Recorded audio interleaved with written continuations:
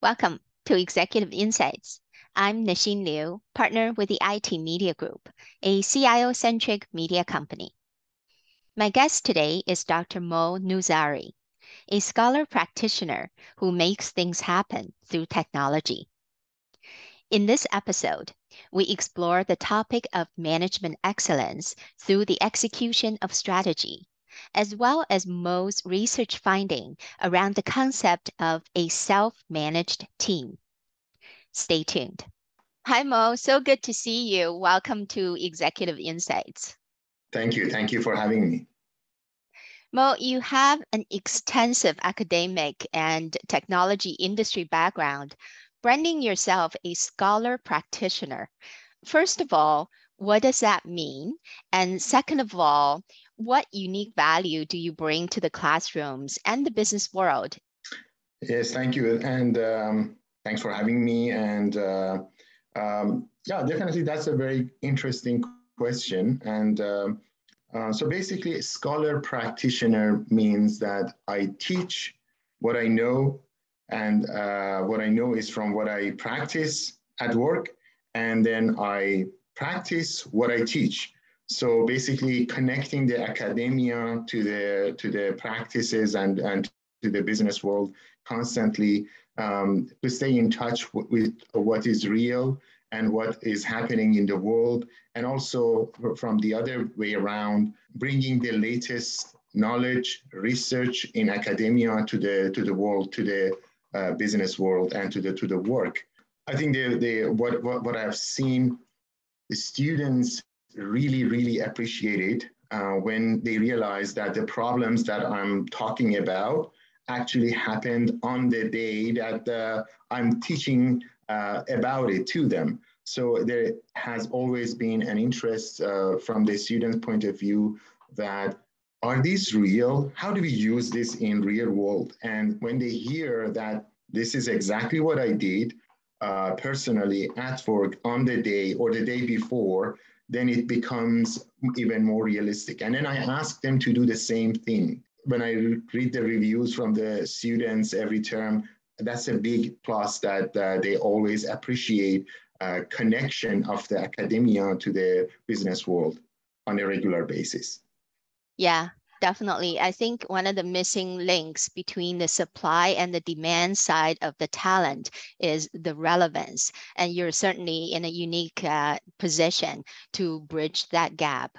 And Mo, last time when you and I caught up, we also talked about your passion. And I had a glimpse of this cute robot you built from the scratch, and also yeah.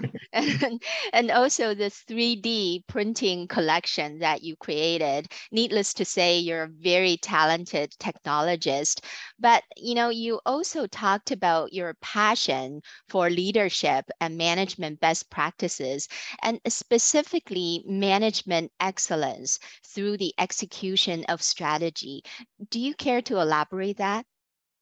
Absolutely. A few years ago, when I was studying about the strategies and how to form the best strategy, the research led to some facts and some other researchers that had identified the rate of the success rate of the strategy execution at a global scale to be at 2%, which means that a lot of companies get stuck in mission statements, overall strategy, goals and objectives, and it doesn't get into an actual execution stage. Or if they try, it's not successful.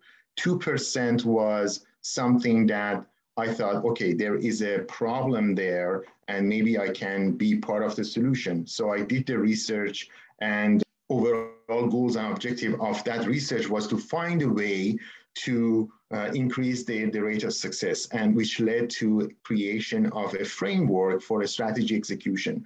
No matter if the strategy is good or bad, but there are now part of that research and other researchers, there are now frameworks on how to execute on a strategy and how to successfully deliver that. Around the same kind of thought process, I was looking to see how this has happened during the course of the history, not just the business world, but also history, going back to when people battled for what they wanted to gain. Not that it's not happening nowadays, but so that research led to creation of a book called Art of Leadership Through Battles. And in that book, I actually explain how during the course of the history, leaders have been able to execute their strategy. And that's kind of connecting what we have learned in history into today's business world as well. So the difference between when we do battles or when we do business is that obviously the goal is to achieve what we wanted to achieve, but what it takes to succeed is a lot of planning, a lot of flexibility in order to achieve the goals and objectives of those plans, and staying in touch with reality of where we are, and staying in touch with reality on the fact that everything is changing, and how we react to that change, how we accommodate or how we create a space that we need in order to successfully execute our strategy. Yeah, and that 2% success rate you just mentioned, converting from, the mission statement to strategy to successful execution is truly astounding. And, I think that's meaningful work by creating a practical framework, and also taking all your research findings and learnings into this Art of Leadership Through Battles book. And I can't wait to buy the book and read it. So, another fascinating topic actually related to the management best practices that you spoke about last time was management outcomes through observing nature. And I found that truly fascinating. And in fact, your PhD dissertation was focused around self-managed teams identifying common human behavior patterns by observing wildlife. Can you elaborate on this topic, what that is, why it's so important in today's hybrid world, and also as an individual, how can they acquire those behavior patterns to be a more valuable contributor? I'm sure we all have been fascinated by looking at the birds flying in the sky and creating all those fascinating, mesmerizing patterns as they fly. Or we have wondered around the notion that how come would the fish swim together, school of fishes, like as if there is one leading them. But the reality is in nature, specifically around those social beings, there is no leader. So they somehow know how to do it, somehow know how to act as if there is a higher level of intelligence among them. Whereas what they do, what they have perfected during the millions of years of evolution is basically following some simple rules or behaviors. And I thought, can I tap on that to see what we can learn to do the same to some degree, and what has made them successful? And you see, and it's not just about certain species. So I did a lot of research on not the field research, but thinking about and bringing the behavior of a lot of mammals like wolves, bats, and some birds. And of course, the famous honeybees and termites and fireflies and ants. So they're extremely interesting behaviors that one wonders how they have come up with. However they have come up with it, we can learn from that. And that was the topic that I entered through the process of the PhD. I realized maybe there is something in there, and I started researching, and I mapped that to the concept of, or one of the use cases for that. Maybe the easiest one was to map it to the self-managed teams. Now that phrase is a little bit wordy, but a lot of the companies nowadays have teams that are more or less independent and different from the rest of the company. These are the teams or groups of people who have been given a lot of authority to do what needs to be done, to create a product, to solve a critical problem. You may have heard the terms like Tiger Team or this project team, or they actually have code names sometimes. And a lot of companies in IT world have agile teams that they are given the authority to handle or to deliver a product. So more or less, they all fit into that definition of self-managed teams.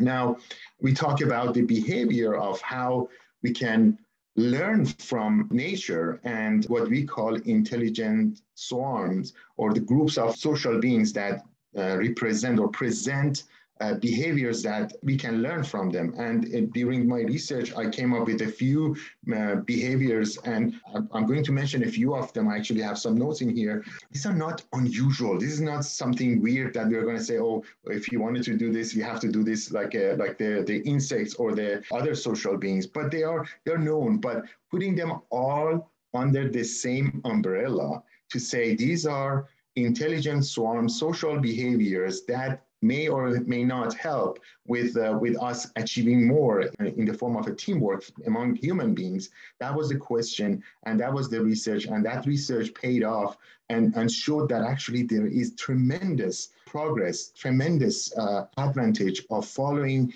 this set of behaviors all together that represent intelligent swarms behavior. Some of these are creating a deep understanding of the goals. Everyone knows or should know what the goals and objectives of the work that is underway is or are, and then also understand the plan. Deep knowledge of the plan has helped the organizations or teams or self-managed teams to be more successful. Everyone knows what has to happen. Everyone knows what their duties are. They understand the plan. And then, of course, looking for changes, keeping an eye on what changed, and the plan to be flexible enough to accommodate for the change. As we know, the only constant in the world is change. And then other areas like knowledge transfer, teams that are more successful, they have the same level of knowledge. They constantly talk to each other, let each other know what is happening with the team, what is happening with the event. So there's a higher level of knowledge transfer. And as part of that, there is a tremendous amount of communication, successful communication happening between the team members. So that's another behavior. Successful teams break down their problems, and each group or subgroup or each person deals with a smaller problem on their own, and then they come back and share the results with the team, so that at any point of time, multiple problems are being discussed and resolved by sub-teams or subcommittees or team members. So that's another behavior. And maybe the most important one is opine. That's the one word that I came up with to share with you. Have to, every team member of a successful self-managed team, and in general, any team, are the ones that everyone participates. Everyone opines on the ongoing matters. So no one is just sitting back and waiting for a manager or a leader to talk. They all participate. They're all part of it. They're all equally contributing. But that's what it is. If you follow these in a team setting, the chances are that you're going to be much more successful, have a higher performance team that is going to be meeting more in KPIs and happier teams. And that's another thing. The self-managed teams that follow these rules and behaviors, they're happier and they have a better work-life balance as a result as well. To your point earlier, these are not, sort of, wow, something that's shell-shocking that no one has ever heard of before, but it's common sense practice principles that when you're truly following everything that's, that's been researched and proven to be true, then you will make progress. And I think they're especially relevant in this hybrid world today, where almost every team has to become a self-managed team. And according to Gartner, the hybrid working model is the one of flexibility, adaptability, and also shared ownership on the part of an employer and an employee. So accountability does go both ways. And I think as an individual contributor, you have to realize that you are accountable for your own career development, and you are accountable for your own growth, and understanding those basic principles and follow through every day is so valuable. So I wanted to pivot a little bit and reflecting on your own career journey and the lessons learned. Are there anything that you wish you could have done differently? Yes, of course. I mean, there are always things that if I had known a few years earlier, I would have done things faster, earlier. But each one of us are on our own path. We learn and we deal with the problems in our lives the way that is unique to us. It's hard to say that, I always think that, yes, that is true. If we had the knowledge, or I had personally, I had the knowledge that I have now, it would have been different or better. But that's my path. That's how I have come. That's who I am now. And so instead of wondering about the past or procrastinating about the future, I can actually start working on what needs to be done now and get things done, be more organized towards my goals and objectives, and deal with the situations as they come forward. Yeah. Yeah, well said. Because as much as we all want to have foresight, most of us only have hindsight, and hindsight is always very clear, right? So we can never connect the dots forward, like Steve Jobs used to say. We can only connect the dots backwards. And the last question I have for you is any words of wisdom for our next generation? And if you had to give advice to your own daughters, who I know are extraordinary in their own rights, what would you say to your girls? What I've been telling them, and I have told them so many times, so it's like a cliche. At some point of time, I was telling them miracles happen in a small steps. A wise man said miracles happen in a small steps. And then they actually had gone and looked it up and said, there's no such wise man. And I said, it is me, I'm telling you, and miracles happen in a smaller step. So yeah, basically my advice is not to be afraid of how big a job ahead is. Maybe it's very hard to write a book, but if you commit yourself to do 500 words every night, then in 2 months you will have enough contents to exactly put a book together, and that's the biggest step towards a big goal that you might have in life. Next thing is to really, I've asked my daughters as well to follow their passion. Following the passion makes life much better. The quality of life goes up, and you're doing what you love to do. And so without a mistake, following the passion for the young generation, definitely I advise them to do so. And while doing so, take care of your health and enjoy life, because at the end of the day, it's not a straight line of achieving goals and then start enjoying life. You have to do it at the same time.